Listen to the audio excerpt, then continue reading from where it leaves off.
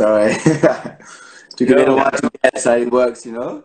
What? I was trying to figure out how it works to like invite you because I tried to get on live and I feel like we were both on live Oh, together. yeah, yeah. You can't just merge things. You need to, someone has to start it and then, Yeah, yeah. but yeah. So, I was talking about you. I was saying great things about you. Um, um, I'm just saying hi to everyone who's been joining. Um, Thank you for joining, of course. And just recapping that we'll be posting the full video later tomorrow or in the next few days as well. Hopefully the people from the team, hopefully Lauren is taping, recording right now because it's always a hassle to download the thing. You can't really download. And if anyone has Yes. questions, we can do a little. Say that again. No, it seems like we've lost it with Ruby, you know? You what? Oh, yeah, yeah, yeah. Yeah, it's because of me actually, because I thought it was recording because I was using that an app, but it actually only records the image on the screen. Uh, yeah, But yeah. yeah, so but she's, I mean, the ones that the team people download, they're fine. So yeah, so you're in Zurich Yeah, I'm there. I'm there. It's been, and man, you've it's been been like, I tattooing, feel like I'm from Zurich now, you know? I feel like I'm from here now. Like, and all of the I've been here confinement over there. yeah, man, it's been super good. We came back to work on Monday, so now it's been like 3 days already, and it's been really good. Like I mean, you're Swiss, so you know what people like, how they take care of like things like here, you know. But yeah, I've been stuck here, you know. Like luckily, I've like Could my have been flight got worse. cancelled, and I could stay here, which is at the beginning was like, oh, it's a nightmare, but at the end it became a blessing, you know. Like it's, I mean, yeah, now it's like, I mean, the summer's been already starting a month ago.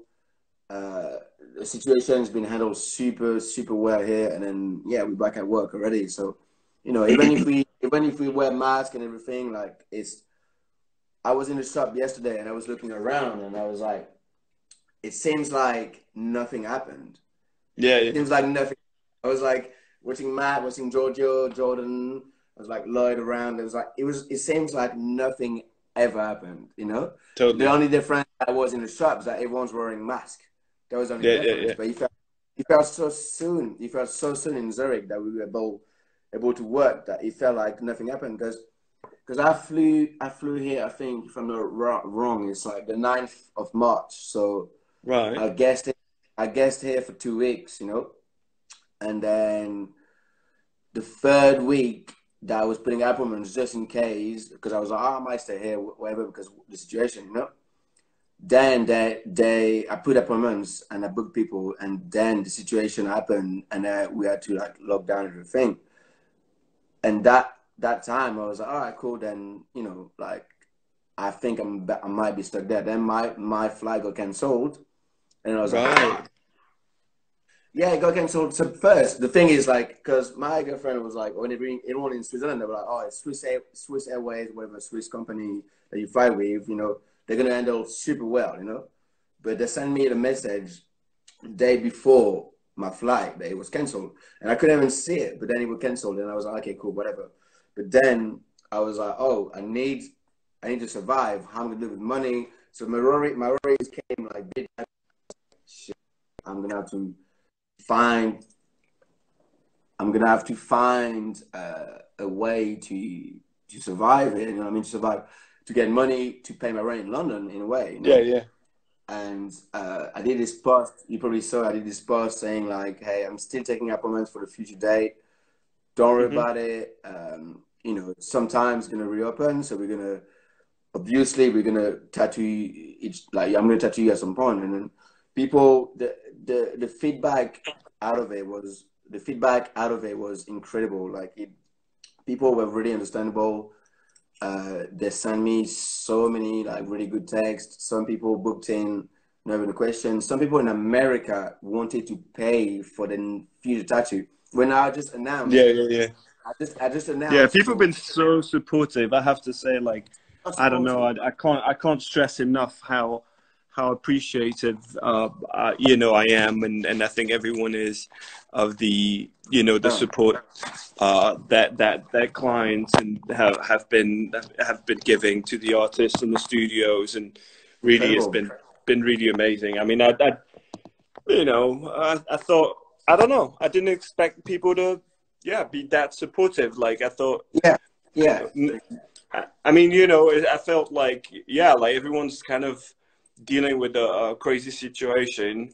Like, but people to go out of their way and say, like, look, like I got the same, I think, you know, and in Zurich, we got so many, just appointment requests, and I mean, just generally, it's been really good that way. I agree. Yeah, for sure. Like, it's really surprising, like, to see the good thing that I feel like I can talk about is the way I travel so much at the moment, you know, between countries and cities, and I could see from all my customers, loyal or not, you know, I could see in which part of the world people were really willing to really support the artists, you know. And then, like, I can't lie, but America they've been like almost too much, you know, almost like I feel bad, you know, like, I mean, I don't feel bad, but I feel like super grateful because, like, first of all, I wasn't announcing only for London and Zurich that I was like taking appointments for, but people in America were willing to pay full tattoo. They were willing to send me $800. Thanks for the best customer that I had, like, for real. But they were like, yeah, I'm going to send you that money because, you know, next time you come, even if I came a few times in the last couple of years, like, they were willing to send me money, you know. And most of them, like, were in the same situation. I mean, same situation that we are, you know. So I just felt like, wow, this is insane. So I felt like it's been really insane between like everyone having like difficulties, but still people really trying to support the artists, which is well not expected. I expected like this decision to be hard for everyone, or like, you know. But I feel like if you have something, if you have a product or anything to give to customers or to give to like clients or friends, like, they would be willing to really help you, you know. And compared to Europe, the thing that I feel like in America is way more shown is tips, you know. They tip each other to help each other, you know. And they're really, really willing to tip. They're really willing to help the artists because they really appreciate the work that they've been given. And then now that we all stopped in Europe, like, people in America are still willing to fucking pay me for like a future appointment, which is like probably in 6 months, which is fucking really appreciable, you know? I have, totally. And so I guess that there has to be, I think we all kind of, you know, the situation in England is kind of weird and very, you know, there's very little information or whatever. I have to say it's quite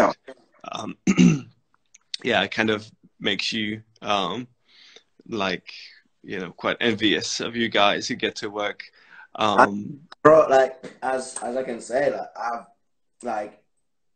I don't even know how this is possible for me, because I've been like, I came to the worst situation, being like stuck in the country, to I'm the first one posting tattoos at the moment, which is like, you know, which is like, for me, like, well, I'm posting a new tattoo, like, hey, this is what's happening, my new work, and people are booking now. So like, my life is back on track, you know, which is like so like lovely, it's so like appreciable. And I know that the situation that all my friends are, which is in England, France, America, I can see everyone having no clue of when's the next time they're going to work.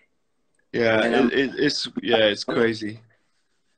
So do you have I have a question for you? Do you know, for everyone that's watching, do you know pretty much when, I don't know, I mean, not when, but what's the latest news in England at the moment about the virus and about the situation with I mean, you know, I stay on it, obviously, but it's so difficult to find any tangible information. I mean, there's announcements every day, sort of the the I don't know if it's a minister or whatever, like a person talks about, I mean, there's sort of official announcements every day. There isn't any, I mean, this morning, again, they insisted that there wouldn't be any loosening up of the measures until until a certain amount of criteria are met. Yeah. And the criteria are, I mean, part of it, the most crucial one is that the cases and the deaths especially decrease. And currently they're not decreasing. Now, currently there is the lowest increase. So the speed at which it increases has been, it has been slowing down, but it's still increasing, if I understand correctly. So that means we might be hitting progressively peaking, but it still means that we might be weeks until it actually starts decreasing. And to be honest, it's like almost impossible to get real information. So it's, to be honest, just like stay in Switzerland and enjoy for all of us. That's what you can do now. There's no doubt. Like, I mean, it's been, I felt this whole time for me, like, because I'm really trying to focus into, which is a good time for me, because I was trying at the moment, because my career in tattooing got really better, and I'm always been like someone working really hard, and I'm trying to find a way to get, you know, a good life, or something that I can really enjoy and work with something that I love. And then I've been trying to get like some income. I've been trying to get some income out of work, you know, trying to invest, to get some money coming in the account without working physically, you know. I was trying to find a way to not be in the situation that many people have, like, you know. And then I've been traveling for that reason. I've been traveling, trying to not get too much on Instagram, and trying to spread my name, spread my work, and trying to learn from every countries or every places. And I started this brand like Saint Patrick, you know, I don't know, probably saw it. I started as a collective, and then bit by bit we were like, okay, sorry, what is that? Let's do it. As I feel like the connection is lagging a bit, isn't it? Is your connection lagging? Yeah, there's something odd, but yeah, I think I don't know about Zurich, but in England, like everyone's constantly streaming, you know, being home and streaming. So I think it's just yeah, the connection, the bandwidth is really bad, especially around that time of the day. I try to get on 4G. If it's me, I try to get on 4G and it doesn't seem to help. I can try again. I'm on Wi-Fi. I've been in hotels all the time. Let's try. Sorry, let's try 4G. Let's see if it's better. Yeah.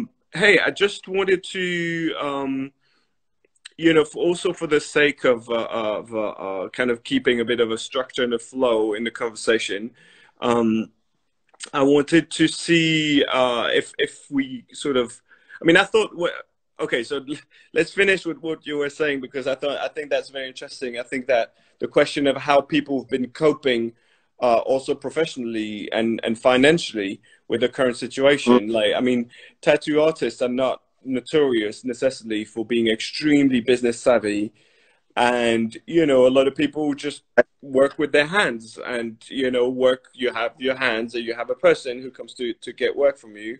If you're not able to work, you're not earning any money. And you know, I thought it's been really interesting to see the amount of great art that's been produced. Obviously, you know, I can see, you know, from my own feed, but like on the platform like Tattooism, you know, I can see like people have just switched to producing art, and that's really great. I've been wondering how well it worked. Personally, I felt I have done a few things. I've sold a few drawings and things. Yeah. Probably not enough to really make up for the money I'm not earning. So I have to say that I have been counting a bit more personally, like, on this, on that sort of thing that you were talking about earlier about, just saying like, look, you can book with me, you can start already book a new appointment, and then, people being understanding. I have to say, I don't know. I'm sure some people have managed to sell a lot of art and things, but at the end of the day, even if you sell prints, you need to sell a lot of prints. Don't you feel like you've been selling a little bit more merch than in general? Oh yeah, Right? oh yeah, I feel definitely. like But people are really willing to spend money online because at the end, even if it's like party people, even people that are like working bars, people are actually not able to work right now. Because yeah, at the end of the day, I realized that freelancers, that there's a big group of freelancers, but most of them can work from home. So most of them being getting money, but not being able to enjoy the everyday life. And I feel like online people really buy a lot of merch. People buy a lot of merch.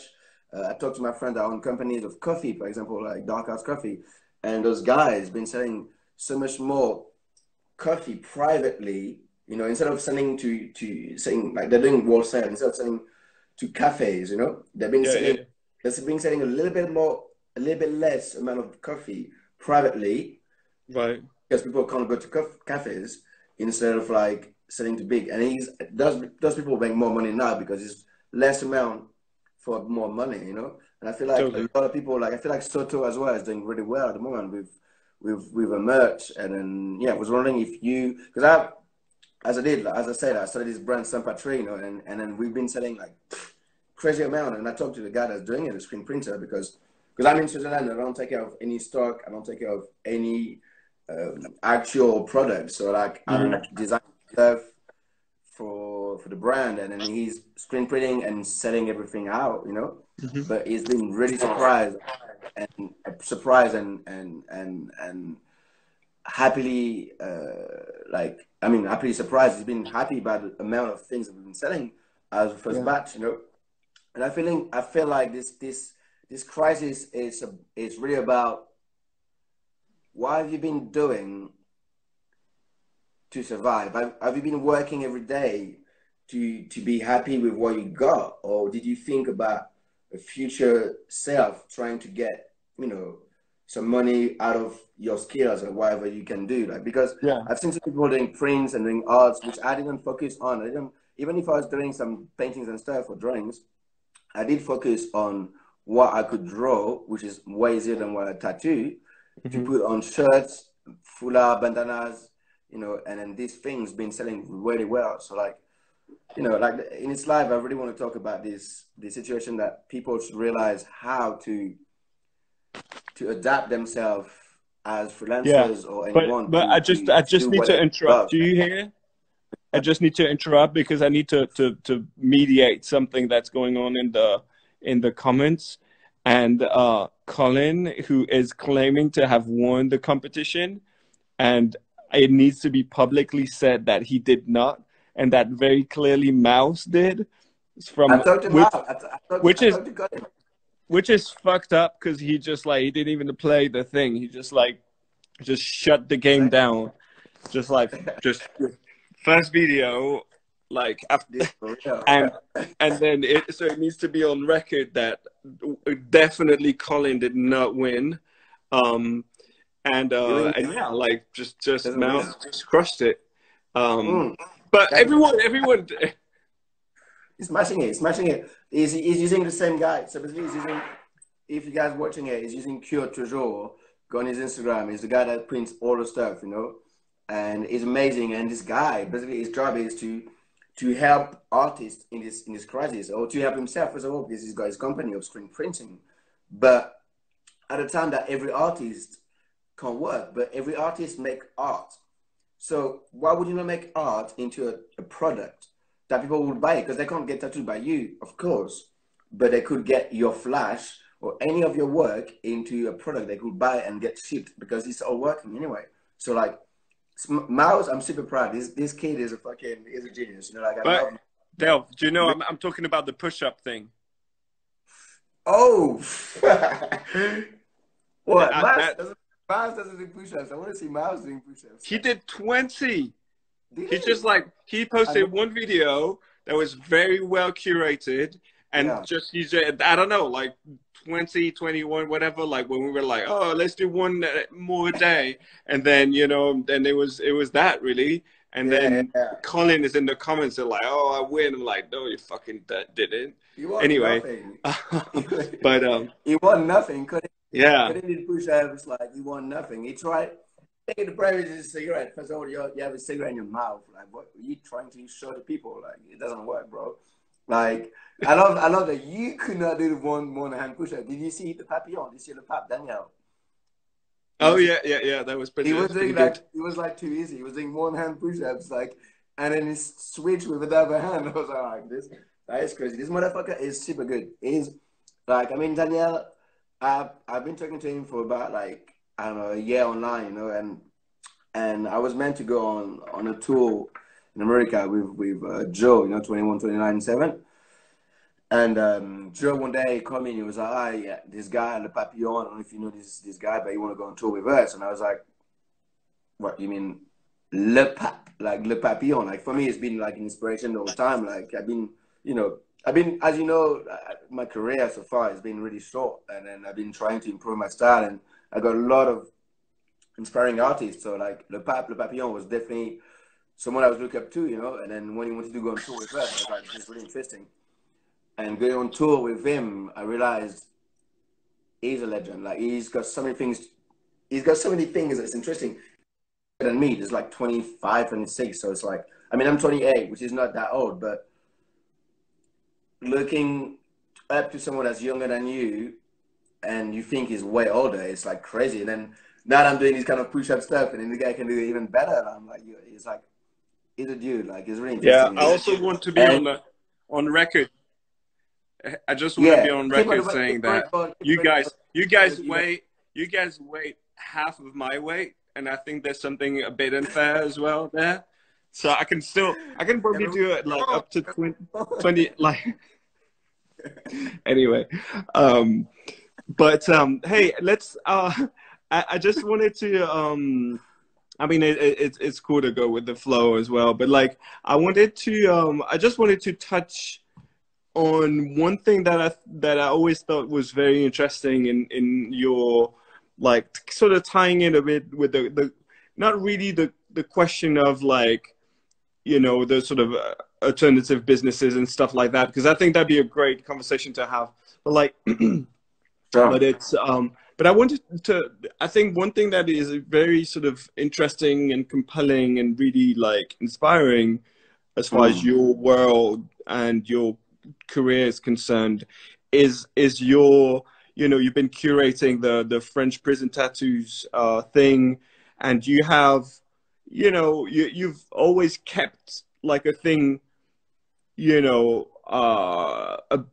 you know, of these sort of like folk, you know, an interest for, like, you know, without getting, what's the word, without getting without fetishizing too much the whole, like, oh, ignorant or, you know, folk or whatever. Like, sometimes I feel that, you know, it's easy to get into, like, yeah, kind of fetishizing and being too obsessed or being like caught up in a sort of nostalgic thing, which is not what you do, but you're also really serious about all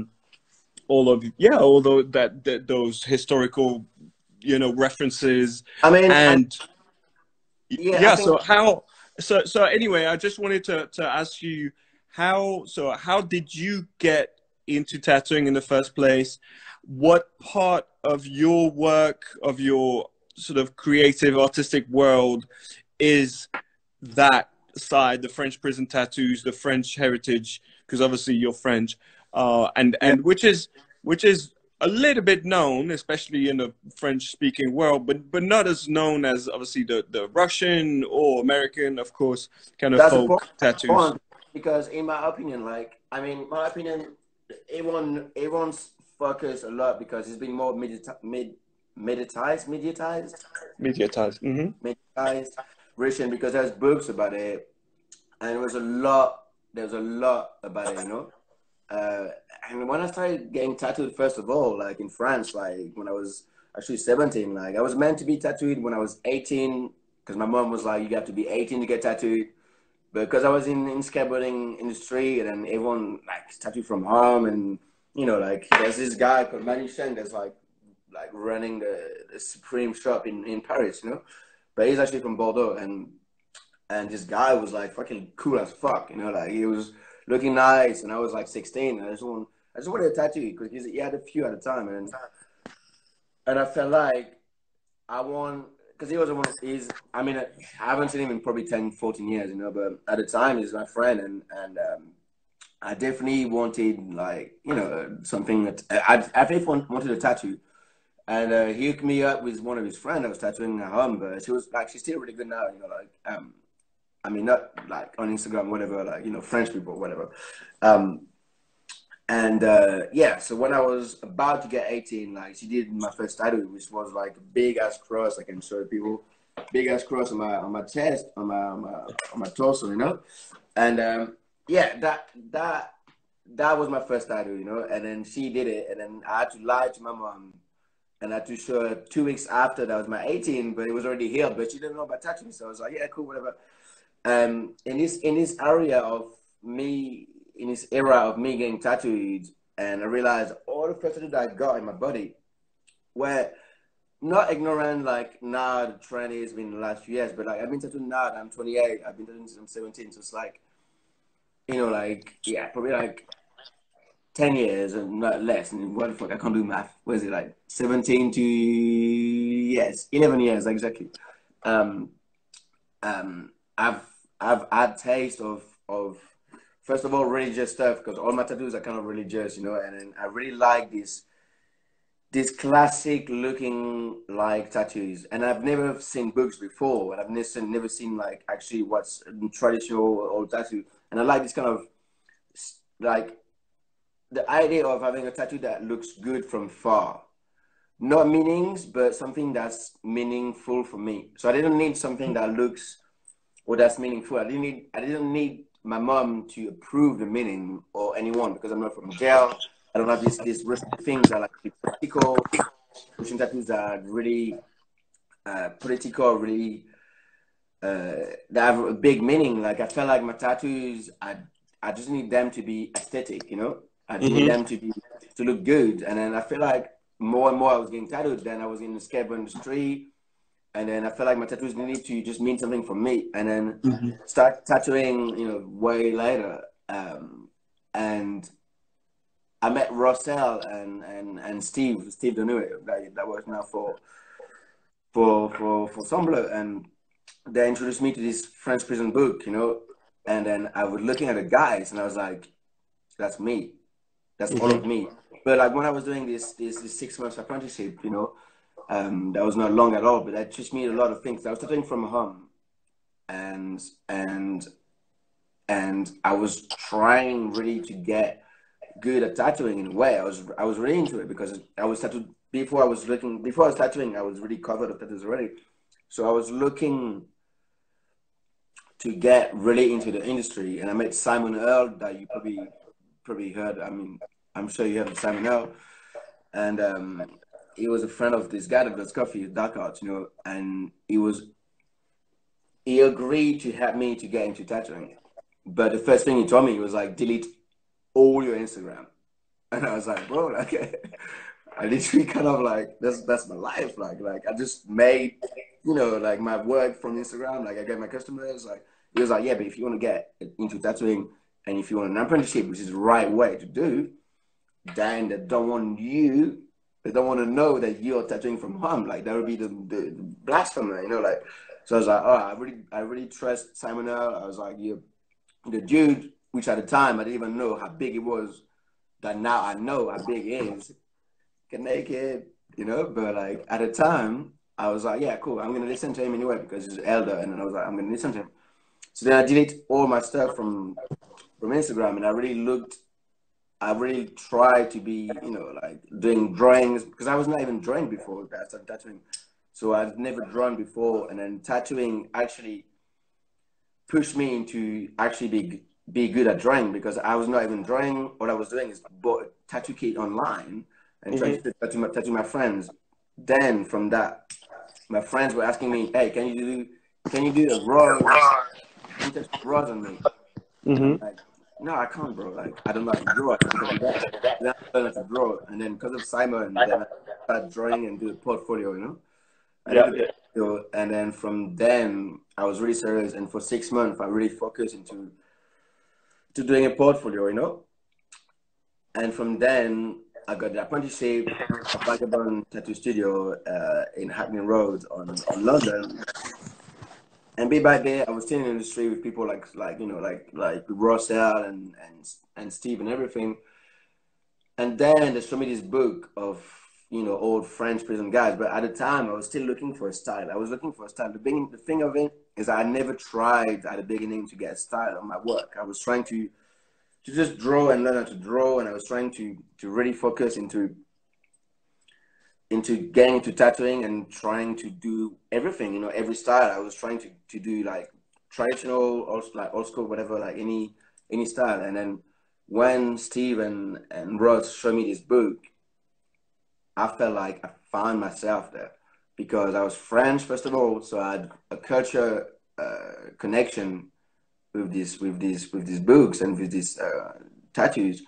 And second of all, I couldn't find nothing about it, Yeah. Then on a Christmas day, I was bored, like, on Christmas, like your family is fine and stuff. Then I got this book that I bought for myself. And I started this page, like French Prison Tattoo, for the sake of it, because on Instagram, there was nothing about French Prison Tattoos. And I just felt like, hey, I'm going to share to the world, but it was not serious. It was just like... Did you ever connect? Who is it? Is it Michael de Poissy, or who did I tried to connect him. So after I started this page, like Priem Tattoo, messaged me to stay in my house to come to London and do some tattoos. And I was like, bro, I don't even know you. Like, I'm talking to you on Instagram. You want to come to my house? It's crazy. I ended up to be my best friend and business partner now, because he's an amazing person. But yeah, he definitely helped me because he knew the culture, because he's French and he's for me. But he did those books, didn't he? For me, he's a pillar of French prison tattoos because he's doing so well. It looks like it's real, Even if he's French, it looks like it's real. And he knew about Michael de Poissy. And then a bit after that, actually, Michael de Poissy started in this page, French Tattoo Museum. Which is kind of funny because he started just after I did the page. I mean, just after 6 months or like way after I did the page, that you helped us actually to promote. Like once you realized that French Prison was cool, you're like, oh, you messaged me. It was really nice, and that definitely helped. Tattooing definitely helped to push up this page. And Michael de Poissy is not even one. Is the biggest collectioner of French heritage of tattooing. So he is definitely, and I talked to him, and he's been doing that for 25 years, which at the time I was 26. So he's been collecting before almost like when I was born. So like Michael de Poissy is definitely one of the greatest collectioner for this French heritage of tattooing. Yeah. And yeah, if you guys watching that, like go watch. He's just starting. I don't know if you saw he's starting this YouTube videos about. I don't know if you saw. Did you see that? No, didn't see. He's starting like 2 days ago, like videos about history of tattooing on YouTube. And yeah, we tried to contact him, and my plan with Priem was to go to Paris and interview him and talk about, because at the end I'm just a guy that got references, because I live in London, I'm not in France. I got references from online and books, which are really rare. So I was trying to get more and people that really know about it. So that's a good plan that we have for French Prison is to interview Michael de Poissy, but apparently he's starting doing that online. So I know it's gonna happen. Since you're in Switzerland, in Lausanne, there's a place called Musée de l'Art Brut, or Fondation d'Art Brut, Musée de l'Art Brut. What? And they have a collection of chunks of skin that were preserved and that have tattoos on them. Yeah. You should try to call them up and see if you could go visit the archives, because you should be able. I think and that is something I've seen them. I have some photos. Yeah. It'd be amazing to get a really good documentation of it, because it's mostly like it's mostly from soldiers. I think maybe 19th or 18th century. I'm not quite sure, but and it's quite beautiful, I have to say.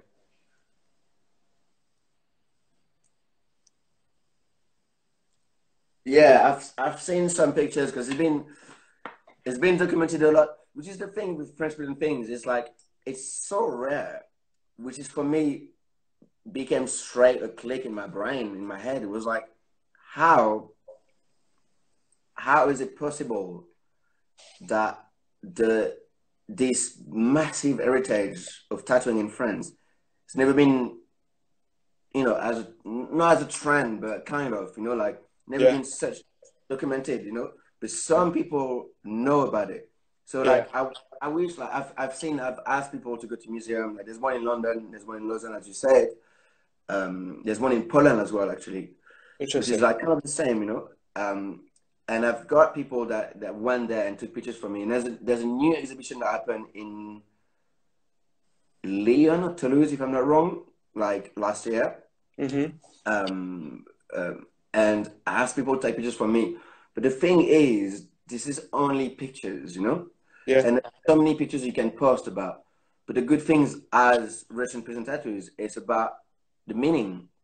Because French prison tattoos have meanings, but they're way, for me, man, in my opinion, they're way more public. They're way more interesting because it's comic, it's erotic, it's personal. It's not just politic and so crude like Russians, you know. I think French prison tattoos really have a meaning that still people ask me on the Instagram page, like, hey, what does this mean? I'm like, what does a sun means? A sun is, it's a new day, it's the end of the day, it's reborn, it's like, it's logic. Like French prison tattoos it's ignorant tattoos. But it's much more. And you know what? There's something that I find quite interesting as well. I mean, obviously, well, I can't say for the Russian ones because I don't read Russian, but I have to say that in terms of like the history of Anglo-Saxon tattoos, the French historical tattoos have a much more presence of language, phrases, poems, things like that, in a way that is, as you said, like funny, very evocative, very, you know, sometimes quite heavy, but there's a lot of word plays and things. There's much more involvement of language, which I find quite interesting. And you know what? I actually always thought that that's one thing that, for example, I've known Fusil since, you know, like for very long now, like for, you know, over 10 years, like way before, you know, when he was just started tattooing. We did I think for issue 3 of Bleu. I mean, he had already been tattooing a bit, but anyway, and I always thought that his use of language was very interesting. There was always something, you know, funny or really kind of spot on in the text that he would put in his tattoos as well. And I always thought that was something that probably wouldn't even work in English. I mean, it's really something that is very specific to French culture, and this is something that obviously I feel very very sort of, you know, I connect with a lot, obviously. Yeah. The thing with French tattoo is like you can translate that super easily to any languages because it's not political. First of all, like Russian ones, you know, they're not like connected to any whatever, like leaders of Russian leaders that back in the days, or any war leaders, whatever. The French ones are meaningful in a way that people can still feel it now, you know. It's like you know, like a swallow with a letter in the mouth, in the beak, was just like a letter from your lover. It's just like something super easy, or like, you know, like someone that's waiting to come back from home, something that's still ignorant in a way that's like possible now to retranslate, you know. This is why I think the French prison tattoo, when I started the page, got a big influence on what people do now, because it just shows some people that didn't know about tattooing and start making them feel like they could do it. And it's not about the meaning, but it's because the picture means what they see. Yeah. The picture means what they see, you know? Yeah. And I feel like it's way more, it's what people want to know. Like, people always want to know what the tattoo means, what the tattoo, you know? And I feel like this French prison tattoos means what you see, Yeah. you know? And it talks to people way better, you know, way better. Yeah. I mean, except for the word plays that are very specific to French language. But I agree. And I think in some ways, you know, it's really interesting as well. I remember talking with Tintin, actually, about whether when he started tattooing in the 80s, there was any presence of awareness of that kind of heritage. And I'm not going to try and quote him because I don't remember clearly enough. But if I'm not mistaken, what he was saying is that at the time, it was a revival in the sense that they were getting tattoos like from American culture, but there was no awareness or like a lot of the things we're talking about actually were 19th or early 20th century, and they did disappear at some point. It was not a continuous tradition in the way, and this is where there's something also quite different in America and in Russia, because in both cases it's a continuous history, and like historical tattoos have continued and been, you know, passed down and been adapted, but there wasn't an actual sort of jump. There wasn't a void in the middle, whereas exactly a gap. Whereas in France, there definitely was that kind of gap. And but it's interesting because I feel that maybe for this reason as well, and with today, like what you described about your desire to find something also that you could connect with. I think that in many ways, and I identify with that not as a French person, but as a Swiss person, in the sense that I grew up around American influenced or Anglo-Saxon tattoos, and I had a fascination for tattoos, but I didn't culturally identify with those. And I looked for, which is the reason why I started doing engravings and looking for, you know, abstract, like more, you know, things that were related to graphic design or things that just belong to the culture that I grew up in. And and I think that it's a really interesting time in the evolution of tattoo culture, generally speaking, because I feel that there's enough maturity now in each place. I mean, tattooing has been present worldwide for long enough, and it's been and there's a critical mass in many countries that allow, even in China. I thought it's so interesting, as you can see in China, artists who are working really hard to connect the tattoos they do with Chinese, you know, Chinese arts and Chinese painting and stuff like that. And Chinese is obviously very different from Japanese. You know, it's like there are some influences. Or if you see the Koreans who do amazing sort of neo-traditional Japanese. They do everything. They do everything. Koreans do everything. Yeah, but they inject Korean elements in there, and this is something that I find particularly interesting, as I feel we've been going through, you know, maybe 20 years now, especially with internet, 20 years of that sort of instant you know, it seems that everything's globalized. Culture is globalized immediately, and is going to be completely flattened. And actually, I feel that now that has passed that excitement of having access to everything, people need to reconnect to the reality of their lives, of That's it. their own context, and what is Exactly. relevant, not online on their Instagram page where there's all nationalities, but as a Exactly. tattoo that you have, you go out on the street and there's the people who are just like local people, the people you hang out with, whatever, you share something that is local, Yeah.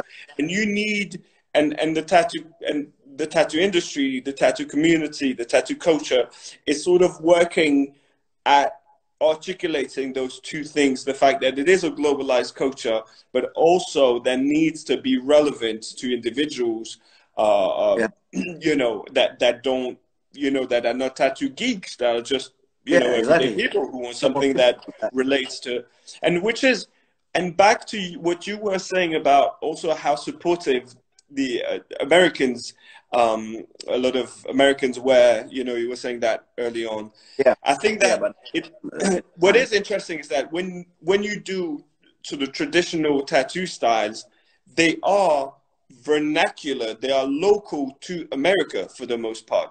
So yeah. Yeah. so you have, as long as you are in America, you have these two levels. You have the fact that it is tattooing, you know, as a globalized culture, but it also is very specifically American to a large extent, which Yeah. is something that you find maybe to a slightly lesser level, but still we find in England a lot. And then you would find probably in Japan with Japanese tattooing, or like traditional Japanese. But in a lot of other countries, if you do even the most beautiful, you know, more traditional style tattoo, Japanese, American, whatever, then it's not relevant to the local culture. It's relevant to globalized tattoo culture, and Yeah. I find that very interesting because that's the process I went through, and it's very interesting to see you go through that with French, with more specifically French. So where do you think, how far do you think this can go? Because what I find interesting as well is when I see the kind of work that is being done in France today. And I have to Mm. say, I think that the French scene has become, for me, one of the most interesting lately. I think that there's been a huge, you know, outburst of creativity and amazing artists in France. I have to say, like, I really, you know, it's not a secret to say that France has been a bit, you know, bit behind for a couple of decades at least when it comes to tattooing. Yeah. But Still is.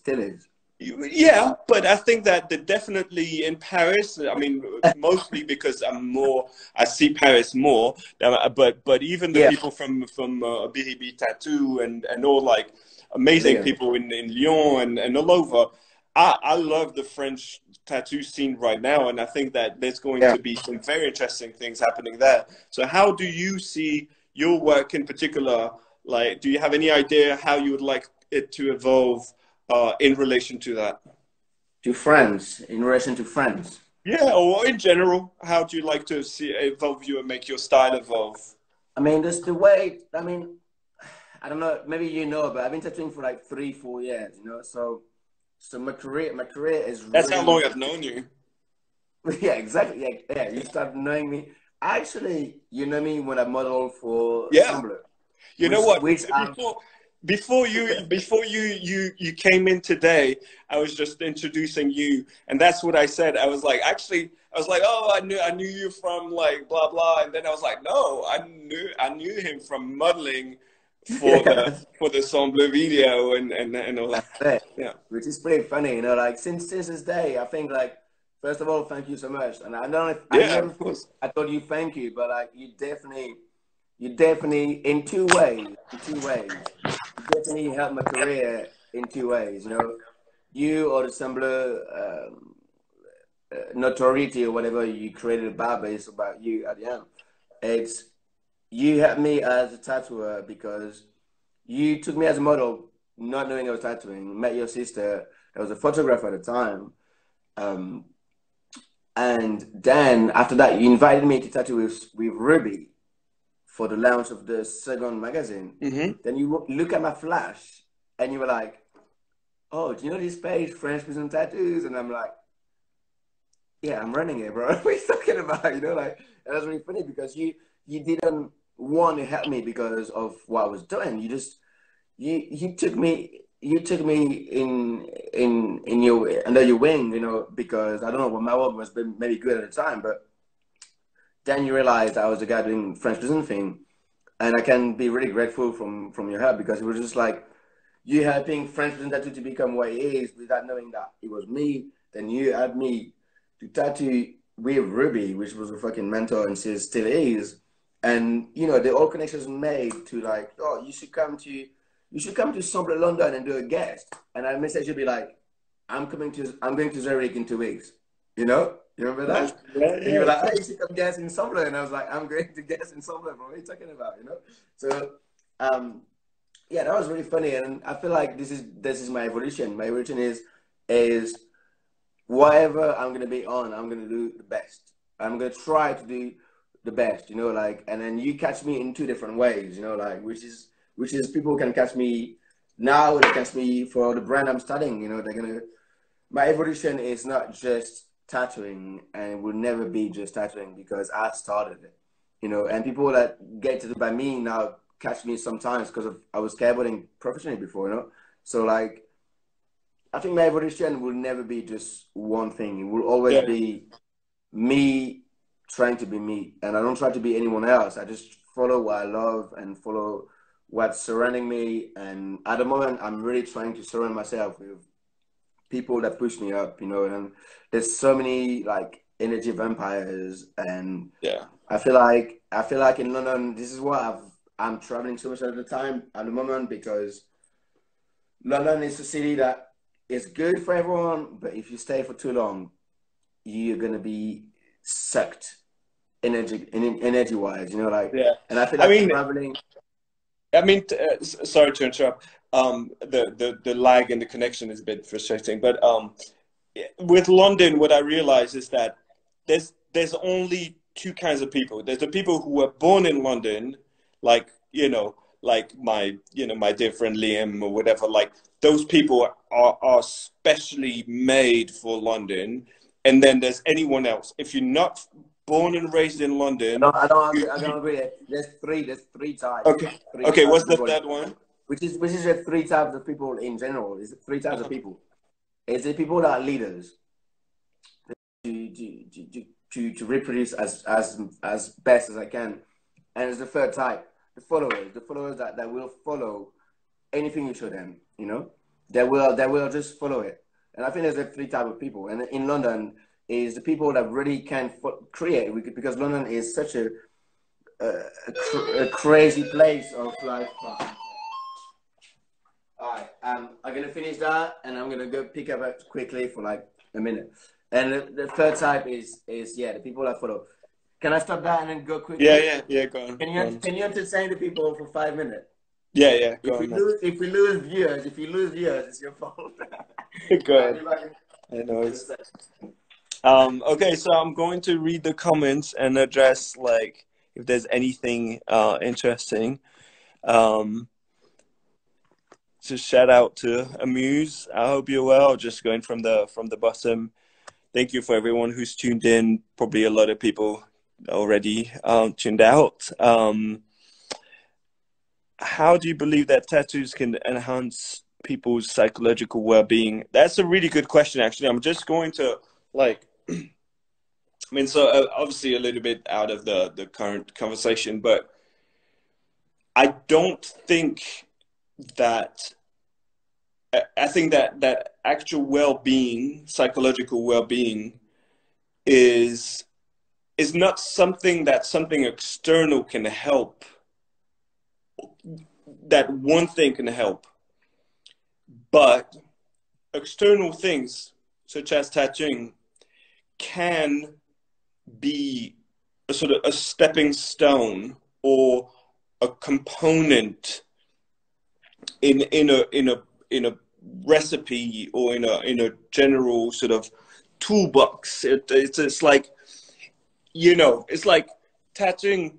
Yeah, maybe that's the comparison. Like, it's a tool, and then once you have the tool, then you need to use it.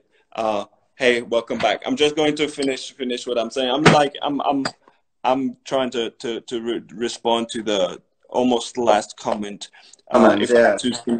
If tattoos can help with psychological well-being, I think you can, in the sense that tattooing, just like other things, are tools that can help you adjust your relation to the environment, because you're altering the way you look, because you're altering certain things. But it can also do the opposite. So it's not, you know, it's not a secret formula. It's a tool, and with a hammer you can break stuff, or you can build, you know, houses, and you can do amazing things. So so I think you have to look at tattoos just like as a tool with many others, from like, you know, just go learn, you know, do improv, you know, improv courses or whatever, like things, anything that can make you feel that you're closer to how you are, how you perceive yourself, anything that helps you express your identity, can be used as a, you know, for your well-being and psychological well-being. But it's important to not rely only on things like this, because it can be an illusion, and it can be something that you get caught up in, etc. Anyway, back to the conversation. We were talking about, yeah, I just wanted to also say real quick for you know, Questions. Oh, I just wanted to say real quick, and I appreciate, you know, I'm really, all I want is to, you know, help people. It's the best thing for me to hear that, you know, I've helped people which is the questions I have for you. Like, I mean, let you finish. Yeah. And I want to say as well, like, yeah, like there's many ways. I meet a ton of people all the time, and you know, I connected, you know, there was something, you know, in the way you looked and how you came across, your drawings were cool, etc. But I think that quickly, when I realized that you were doing all those things beyond purely tattooing, then there's also something that is a bit special for me, in the sense that, you know, I have the utmost respect for my, you know, my friends, amazing artists who just do one thing, etc.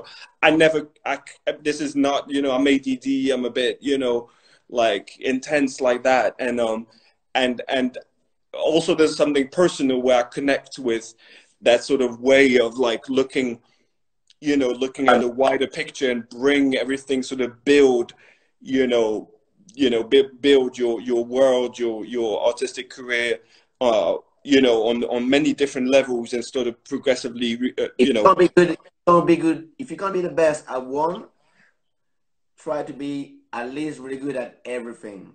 Exactly. You know? That's good about it.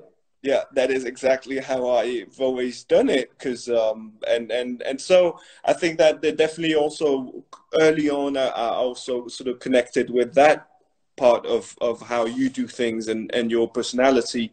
So I think yeah. So anyway, for sure, I have a question for you, because I've been like, I don't know, the worst, and I'm really sorry about it.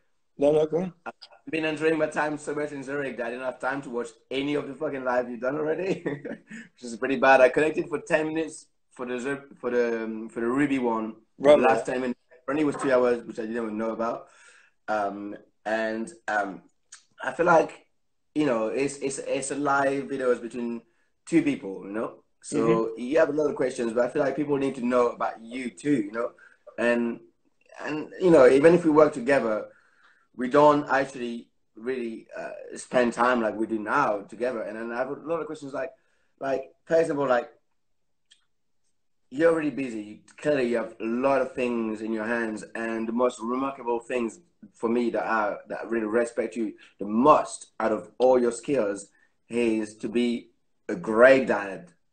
a great dad because you really put your children and wife and family on the line on social media. So you're really connected to them, but at the same time, you have so many companies and things that you take care of. So my question would be, how do you keep up with all these things? How do you keep up, like spending time with your family and at the same time taking care of 3 studios plus a publishing company and like not what's your trick, but I know clearly I know what I'm doing is I enjoy every minute of everything I do, but clearly you have more things. So like question, it would be like a general global question is how for the viewers, how do you take care of all these things at the same time? Like it's crazy. Yeah. Yeah. So, I mean, yeah, I'm happy to try and answer because I've been trying to answer it for myself for a long time, forever, and that's just.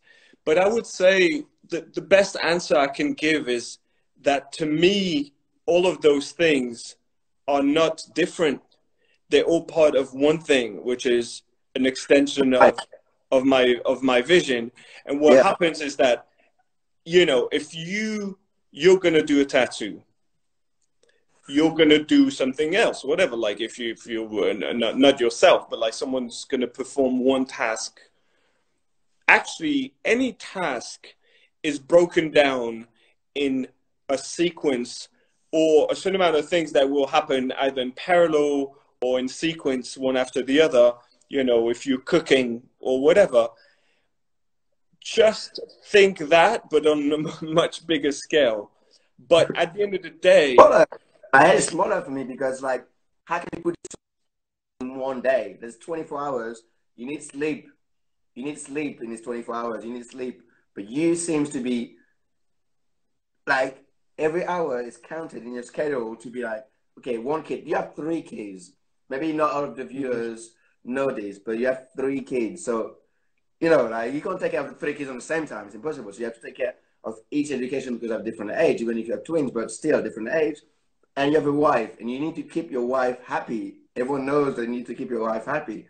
Plus, all the rest on the side. Like, you can put that on a schedule, but it seems for me like what you're doing, and I really want to say to you, like it's impressive and you're an example. Like for me, it's like you're an example in sort of like being able, because I say to my girlfriend and a lot of my family or friends, I'm like, I'm trying first to focus on my career, because I need the free time that I have right now. We have not having kids and not having, I mean, I have a girlfriend I love the most, but it's easy because she's really part of my life, of professional life. But, like but you need, you really seems to care about everyone. And even on my birthday, I don't even know, because I never told you my birthday. You message me privately, which is insane. Like, like you have this, maybe it's your talent, maybe it's your secret weapon, whatever, but you seem to really being able to take care of every little details so well, super well. And then yeah, thank you. Yeah, you have to think as well. So I want to also take the opportunity. It's there's a few things that are very important for me to say here. Like, first of all, I need to, it's because of how things have been built up. I am to some extent the face or like of certain things that I do, etc. But that's just because of historically how. But if you take the volume, the quantity of things that need to be performed for everything to work, I don't do all of this. Like as you said, we all have 24 hours in our days. I use my time extremely efficiently. Yes, and I'm extremely structured, but extremely efficient. but Extremely efficiently. You smash it, dude. Like, but nonetheless, I have to say, like, yeah. there is hundreds, like there's, if you take my day, you take all the people who work with me on those projects, including yourself. I don't do this. Like we all collectively doing it. Yeah. I'm merely, you know, a conductor in an orchestra. But at this point, I'm not even performing the instruments myself, or like for the most part, or Fucking sticks, and you like, this is what's happening, guys, and no one exactly. knows what's And be happening, like, but okay, now, you know, now this and now that, you know, a little bit more of this, a little bit more of that. But fair. occasionally I'll take, you know, the cello to be like, oh, it must sound a bit more like this. Or, you know, the percussions, oh, you know, try to do the beat like this or whatever, like hit a bit harder there. But there's still a lot of people. So I have to say, like, Yeah. without, you know, without the amazing people in the teams, without you know, the partners, without Manuela, who was in the comments a bit earlier, you know, in LA, without Dave and Lloyd in Zurich, without Danny in London, without you know, even my older partners like Diego Emmanuel. in LA. Diego and Soto in LA. Don't forget those Well, fucking Diego and Soto in LA. well, yeah, no, of course. Yeah. I think it's very important to say that, you know, there is one thing that I've done, and this is something where it's important as well, and it ties in a bit with the conversation of like diversifying and how we do things in the tattoo world. Uh, uh, what I set up is, at the end of the day, inspired by just what is normal, what is doing business, but not business in the sense like of financial, like, you know, of doing business to make money, but what is to construct a business project, what being an entrepreneur is about.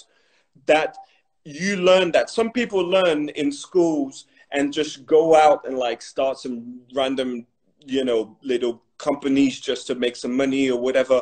I didn't do that. I started with the things that I loved, but then I realized that if I wanted to make it grow to the point where I wanted to be, I Yeah. had to teach myself a certain amount of things, to be able to then create a structure that can support. Because in the tattoo world, there's such a you know, in French, they say un culte de la personnalité. You know, there's that idea that you have the artist and there's almost nothing else. Even the studios are kind of in the background, etc. Um, Mm. and so this is also very specific to arts. This is very specific to the, you know, in the art, in arts, there's that idea of the artist and everything's, which is, it, for the most part, completely hypocritical. Because if you take, you know, musicians, if you take even visual artists, they have a ton of people, you know, but the gallerists, you know, they're often in the background, you know. And anyway, there's a bit of a mystique around that idea, but really in the tattoo world, it's pretty much true. There's pretty much, you know, the artists do everything. And I just Mm. try to step out of this thing. I was okay with stepping out of that sort of format slightly, which Yeah.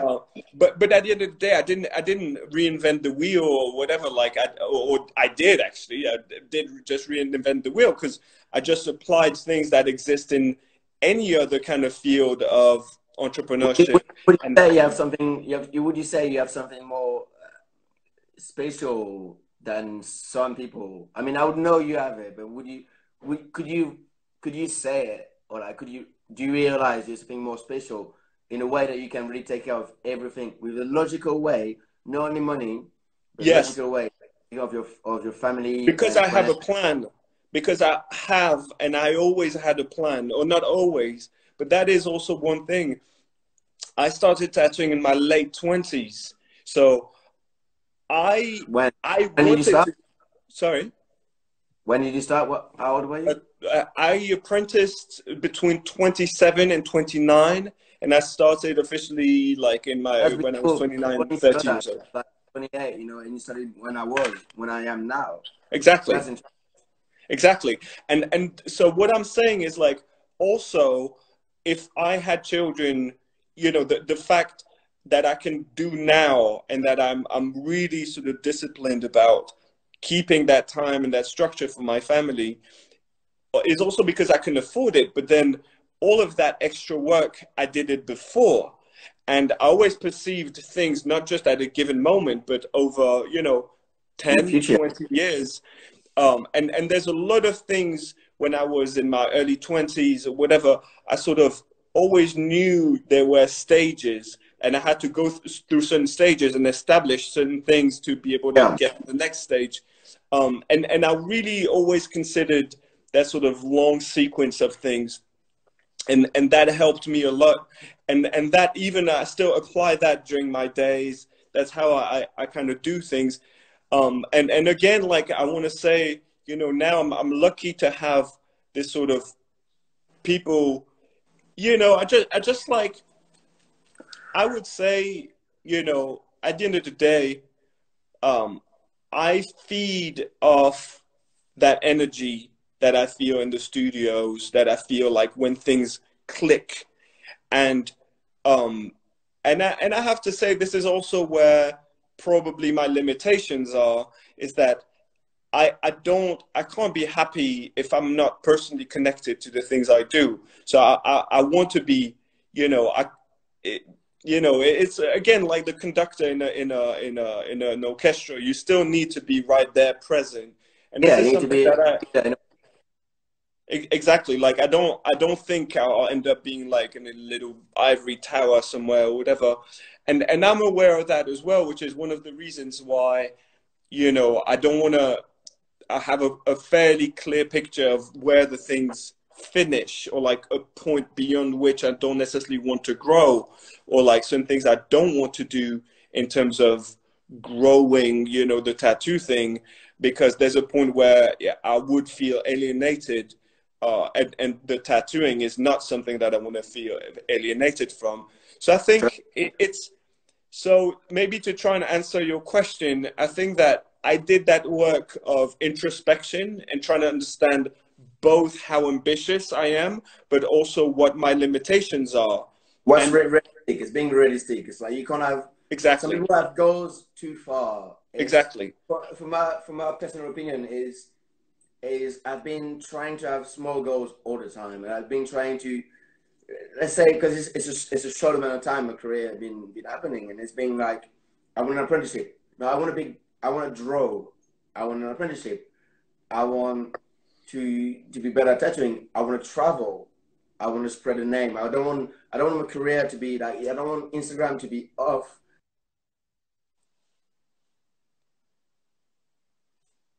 Um, I wanted to really be out there and show people and learn from people, you know, like, so I wanted set small goals.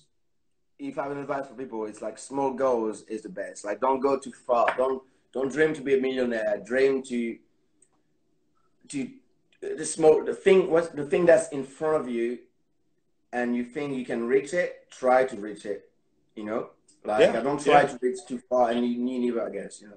Yeah, 100%. And what happens is like life is long, you know. I feel that one thing that I had is that when I was a kid, you know, young kid, there were, you know, a lot of things that, you know, I felt were not right about the life, you know, that I lived, and there were a lot of things. And then when I reached even my early teens, like when I reached 12, 14 years old, I already felt that I had lived so much, because I had, you know, I remember from a very young age being like, no, it's gonna pass.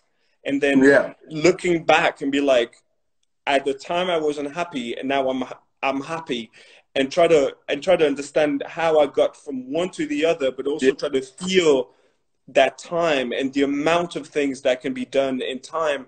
And there's another thing as well, like it's not a realization, but the thing I was so the other day, literally, but the you know a month ago before confinement, I was walking down to the train station to go to the tattoo studio, and I was Yeah. listening to, I don't know, I was listening to Drake or some things, you know, and someone talking about, you know, like being a multimillionaire and be like, you know, living in a huge mansion, Yeah. and then, you know, of course there's like something amazing about that, and you know, you're dreaming, and I Yeah. caught myself being like, you know, it'd be amazing to be be a millionaire, like to live Yeah. in Drake's, you know, amazing house or whatever. And then, you know, all of a sudden I was like, why am I saying this? You know, I was just It says walking. in your head. You have earphones. It says in your head.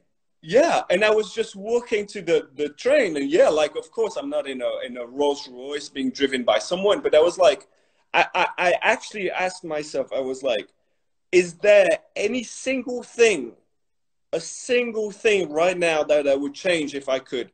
Is there one interference in my happiness right now, or That would. tomorrow, or in the foreseeable future? No, there is not a single interference in my happiness right Ever. now or in my future. That, you know, it can be, of course, but Yeah. but and you know what? I was like, Because you're happy. yeah, Because you're like happy. I don't need anything else, but I didn't always have that. I worked You my work. ass off to get there, You work but I your ass off. also knew what I needed to be happy. And Yeah. I looked inside of myself and I was like, what do I need? Yeah. What do Now, I what want? the thing that you need now is how can I be happier? Mm-hmm. You know, Yeah. like And you felt like you never felt actually like it isn't for me. Like I said to so many people, I'm happy, and I've never had this feeling because when I was a kid, I was like a child, whatever. People would take care of me, you know. And there's this moment of your life when you're a kid, and then you boom, you're an adult. Then you go to a certain routine, a type of life. Then you're like, okay, I'm working, and you're surrounded with people in the same environment, you know, and you can see people being complaining, being really not like, you know, satisfied by what I have. But then like suddenly tattooing came to my life and it changed something in my life because it was like, you know, I'm 28, I think 3 that, you know, I really, really, really went not happy. And we were in a situation of trying to get happiness, you know, going out or, you know, taking like substances, whatever, to make you feel this short moment of happiness. But then once you realize when this is over and you're not happy, then you don't even think that you're not happy because you don't want to tell that to yourself. But once you like, I feel like I'm not happy, then I want to say, I don't want to brag about it, whatever. But when you feel like you're happy, you know, like, fortunately, like me and you, when you're happy and you know, and you're like, it feels insane to think like I'm happy. Right now, I was stuck in Switzerland. But the thing is that I'm happy, and then I turned the situation to be stuck in Switzerland to a way that I found myself. I made myself happy to be stuck somewhere, and then he yeah, made everything amazing, you know. And that's what I want to say to a lot of people. It's like you don't know you're not happy, but once you feel this happiness, the only thing that you can reach more is little goals, but like you can only make yourself a little bit happier. But it doesn't matter if you try hard or not. Is that you're happy right now? Enjoy it and try to keep it like that. See it yes, maybe in the future, but try to keep it and then really enjoy the moment because and try to keep this moment happening. Don't fuck it up. Please don't yeah, fuck it up. Just make it like you've worked for it. Keep it like that, you know. yeah. But But there is, the and there is another thing about this, which is, you know, that I find, you know, really interesting what you're saying right now, because what is amazing about life is that happiness now, happiness today, is not the same as happiness in 10 years. You it's know, not. you're 28. It might not be, you know, that obvious to you yet, but once you reach your 40s, you start realizing that the definition of happiness, you can continue to be happy, but what will make you happy at one point or another will be very Yeah. different. And there's some things that made you happy at some point will not be making you happy later. It was, And I have to say as well, like in my early 30s, when I started, you know, I met my amazing wife, and you know, we started considering having children, and I always wanted to have kids. But the thing is, shout out to the I wife. was like, what? Shout out to What'd the you say? wife. Yeah. I say shout out Um, to the wife. One thing as well is that I realized I never wanted to be, for me, I'll tell you that one thing. I always had one image that kept me focused as well, which is don't be the old dude in the club. Do you know what I'm saying? Like, do you Bro, know I what had I the same mean? thing with skateboarding. Like, In skateboarding, the same thing. I was like, when I was back in the kid, like at a skate park, and these old dudes being like, "Oh yeah, we get 20 tricks." Like, you know, you could. But back in the days, I was like skating, I was skateboarding, but like those dudes, they were so pathetic that actually, in a way, they helped me because I don't want to be this old dude at the skate park anymore. You exactly. know, you know, Yeah, exactly. I don't want to be that 100%. guy. I want to be the young dad, like the cool dad in the Yeah, playground, like exactly. 100%. Like To bring I'll my kids to fucking the like skate park. I want to bring my kids to the skate park. My yeah, kids reading, and I just live and I live and then exactly. my next generation is Yeah. the future. You know, like this is it. Like Yeah, I've done it, man. Like if you need me to do a trick on a skateboard, I still can. oh, be careful. We've been nominated for push-ups. I've been nominating people. So if I want to, Oh I'm yeah, gonna man. say do Ollie. Can you do Ollie? Man, I can be a switch 360 flip. Shut up. You can't be Yeah, this. I skated for 30 years, man. 25 years, seriously. You, yeah, you can do a switch straight. Yeah, yeah. Oh, well, yeah, I used to at least. I could do a Oh, hard flip. oh. I can do a lot of stuff, man. Oh, yeah, I used to at least. Yeah, you Um, used to. yeah, Um, I could do, dude. I could do like I'm old school, man. I could do like I started skating in the late 80s, so I can do like you you're know. the age of Tony Hawk kind of shit. You know that? Sorry? You're the age of Tony Hawk or something. How old are you? Like 40, No, 40? I'm 41. He's a bit older, like he's like 46 or something. Um, Forty-one. yeah, like Yeah. so I can do I used to do impossible like boneless fucking all that shit or like the power parata like stuff. I grew up with these things, but yeah. Anyway, but also I did I have improvisation. another question for Yeah, man. you. Yeah, I have another question for you. It's like, it's it pretty much is the same question you asked me about. I mean, you don't ask me that, but it's the way that you clearly you've been involving in tattooing. You know, you can do. I saw you some held back piece from you that were like, you know, traditional Japanese. And I can see what you're doing now, and even your drawings. That's like blast overs of like um, hatching and like, you know, engraving kind of stuff. It's like, do you see now after your career, your years of tattooing, do you see yourself still evolving? Would you ever change your style one now from what you're doing now? You know, because it's quite interesting to see someone like you. Would you think at some point it's possible, like you, to I don't know, to be bored of tattooing and maybe not just go into business, but maybe just, you know, like tattoo something that I don't know you like to do? That it's a good question, but the the answer is yes, of course. But what can make it possible is that you need to shift at some point from needing to tattoo to work. I mean, there's a few things that you need to set up to be able to do that. Once is you Yeah, need to free space. You need to free up space to be able to do some shifting. And yeah, you know, knowing that it's like when a musician changes their style, like all of a sudden, and people are like, what the fuck is that? And never then do you know works. what? Maybe it's really good, and maybe like all of a sudden, Yeah, like I don't know, like in the early 2000s when Madonna came back with some weird like production from a French guy, and then all of a sudden it was like that weird sort of French, French housey kind of thing, or whatever. Like yeah. sometimes it can flop, and sometimes it can be right. But whatever happens, so you need to be ready to face the sort of natural kickback of that you're following or whatever. But then you really need to know. I feel that what I'm interested in is I need there's two ways to to tattoo once you've reached a certain point.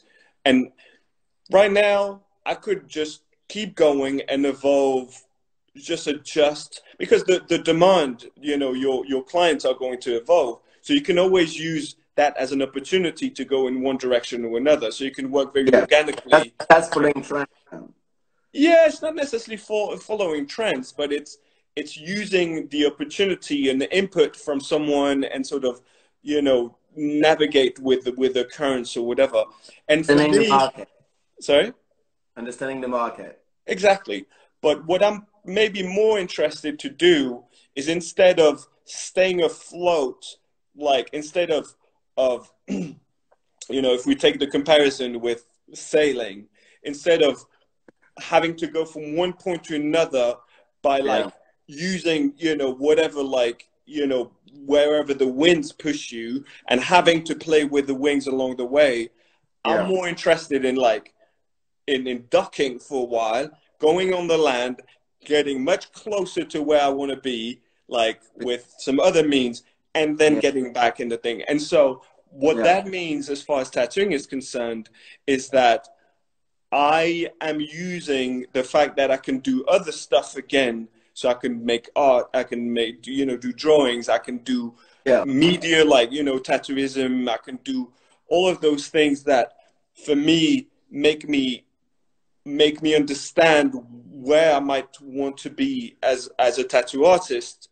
And I don't necessarily want to just go all the way there following the winds, also because I can afford to, you know, I have some, you know, I can afford to not go to work necessarily absolutely every day and things like that, which means that I can take a moment to rethink how I approach things.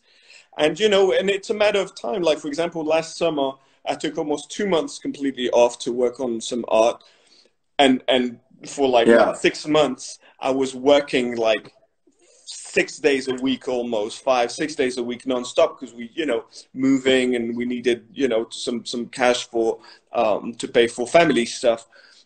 So, you know, there's times like that, but for me, going through things that are not just tattooing alone and dealing with clients and blah blah, but going to study, you know, work on some art, you know, go see contemporary art stuff, and things that, you know, where I'm a completely different headspace, or just design fonts and work with a type foundry and things like this, make me completely shift. Or even designing merch or whatever, like all of a sudden I'm just trying things for a t-shirt, and then 9 times out of 10, or maybe 99 times out of 100, it's things that would never look good as a tattoo or whatever. But like all of us, it looked rad on a t-shirt, but it would never look good as a tattoo. But you know what? All of a sudden, there's that one thing, and I'm like, oh, that's tattooable. That's pretty cool.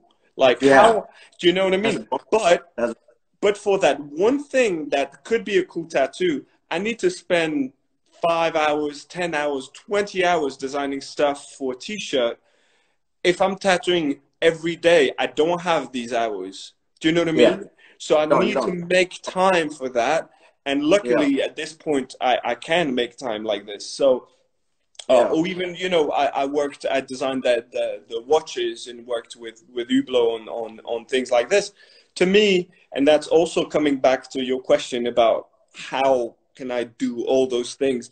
Like, for me, all of those things, I just like, where I'm getting at now in my creative process is that I have this kind of, you know, set of things I do all of the time. I do a bit of drawing. I'm on my computer.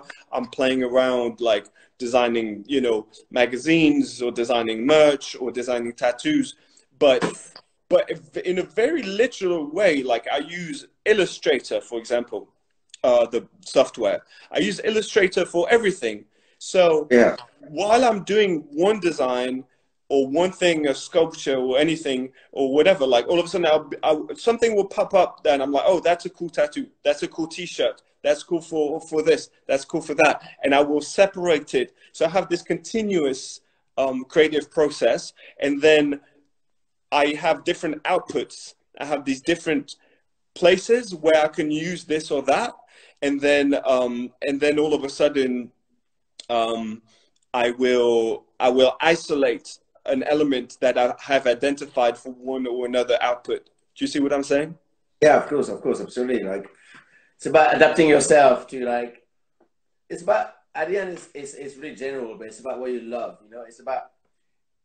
It's easy to say, because sometimes I feel like people can say, oh, anyone can do anything or anything, but, like, I feel like it's about, in a kind of industry that we are, it's about, and the way, as the moment that you kind of succeed or you feel like you're going the right path, it's about really following what you love, and it's gonna, in a way, Yes. as long as you put your heart into it, and then, you know, like, it's gonna work in a way. I feel like maybe it works for me, and I don't know. I want to say is what you have to do, but I feel like if you really follow yourself and you want to do good on this, it's gonna work. Like in London, for example, really show me that, like, you can do what the fuck you want. You can do whatever you want in London.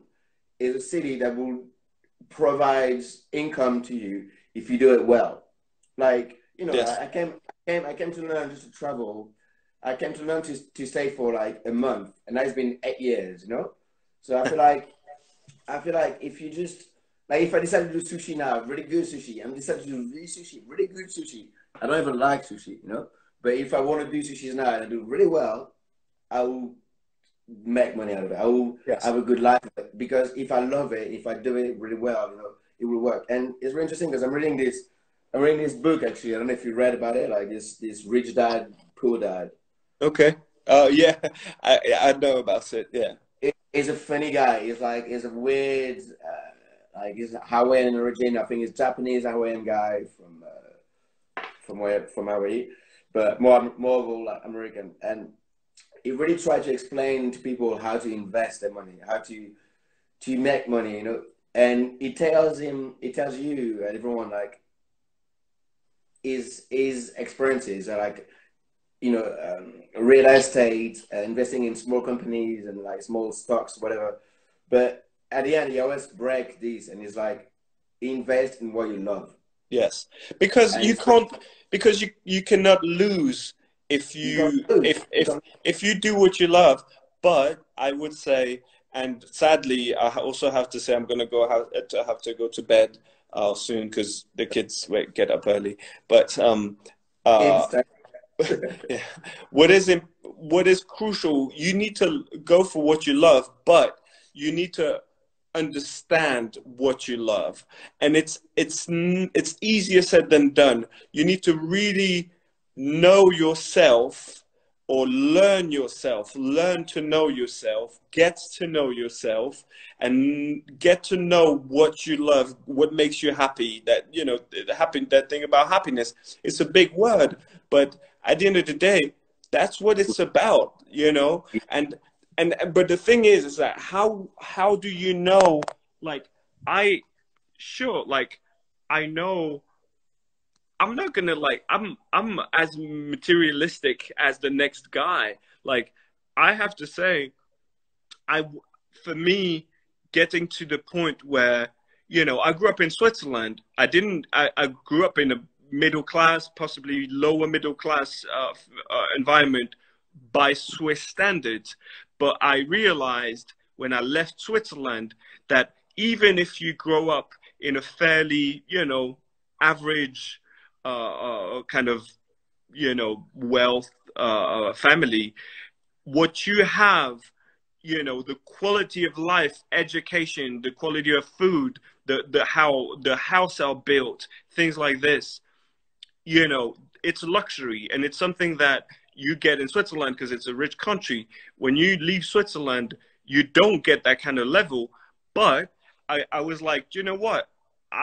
For whatever reason, but the thing is that I want to be able to be in a decent house. I want to be able to afford decent food.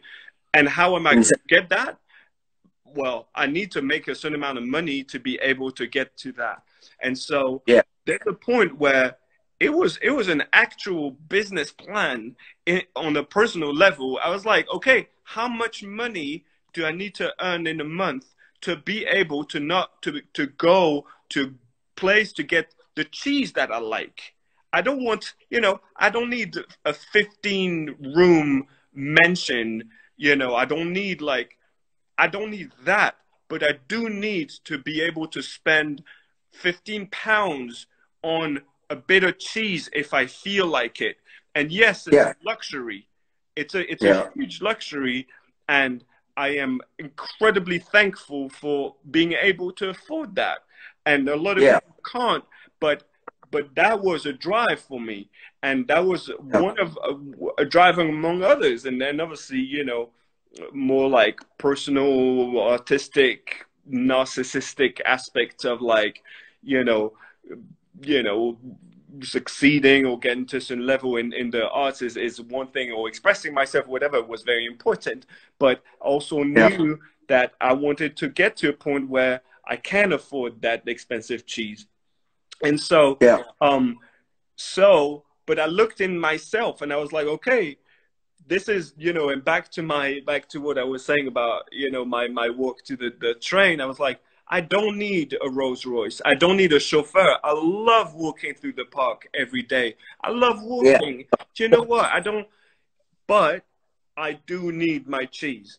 Oh, I do need, I do That's need. That's a no. I do need whatever else, certain things like that. And so by knowing myself and reminding myself of that, it is something that helps me to know what to work towards. Like, I don't own a house. This is my next goal. Like, I don't need 50 rooms, but I grew up, I want a house that my kids can grow up in and be like, that's our house. That's the house we grew up in. And and I love that idea. And I never felt I needed that until recently. I might not need like 50, or more like pairs of trainers now, but I do need a house. And so I think that, being okay, even as an artist, because I found out, or at least the way I grew up, there was a bit of a stigma, in Europe, in my environment. There was always a bit that stigma, like, oh, you're an artist, blah, blah, like the idea of being a sellout, and the idea of you shouldn't be thinking about money. You shouldn't be thinking about those things. And I have to say that first it was, hip hop that kind of helped me understand that you can be, incredibly creative and still be, working hard and also focusing on the business side of things. And but then tattooing, even, as a tattooist, you have to be like, you're the person who makes the money as well. No one's going out to sell your stuff. You have to be able to sell yourself. And I think this was really pivotal for me, because there's no other way, because that is how you do as a tattoo artist. And and there's no two ways around it. There's not even, and there's no taboo around, making, just earning a living. It's like a craft in that sense. And that helped me a lot. But I think, anyway, but back to the idea of working for what you love, I think, being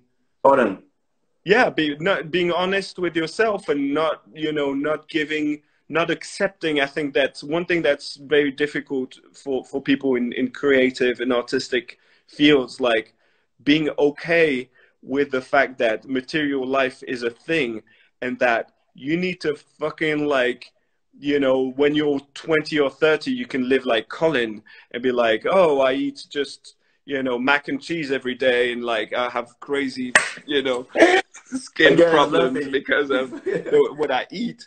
Like, for Colin, like, you don't want to live like Colin. That's a quick. You don't want to live like Colin. That's 30. No, like even Colin, one day he will need that good cheese. Do you know what I mean? Like, even he will. He will be. The cheese, though. No, he will. Like, there's a point where, when your buddy tells you, dude, you need to get your shit together and eat, like, eat correctly. So anyway, Yeah, like that's my conclusion. Shout out, Colin. Colin, if you're here, we love you anyway. Yeah, Don't, he just commented. one day you understand. You know? Yeah, we love you, Colin, but we care about you, you know, and we slightly concerned about your health. So I'm looking forward to being. Do you know what, Colin? Check this out. Today I thought that if this tattoo thing doesn't work out for you too much, when I move to LA, I'll actually pay you to cook food while I work. You can actually cook food for both of us. I will give you a decent salary, mate. You don't want what he's cooking. You don't want what he's cooking. No, I'll show him. You spend some time just to teach you how to cook for you, you know? Like, Yeah. That's an investment. That's an investment. Exactly. For you and him. For you and him. Anyway, That was great. Yeah, that was fun, man. Thank you for 2 hours of great conversation. Enjoy Switzerland. I'll talk to you anyway. But good. And keep me updated when I come back to work, eh? In London. Yeah, of course. But yeah, good to see you, man. For sure. All right. See you later. Take care. Take care. Bye, bro. Bye-bye.